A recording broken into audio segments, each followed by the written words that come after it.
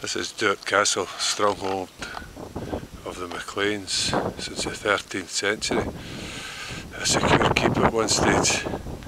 Behind me you can just see where one of the entrances would have been years ago, where people would scale up the rocks and gain entrance to the secure place where they could live for months on end. Their own water supply, obviously stored food.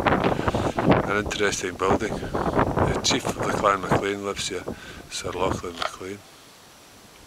Also here are some of the boulders dislodged from cannon fire, fired from ships attacking the keep itself.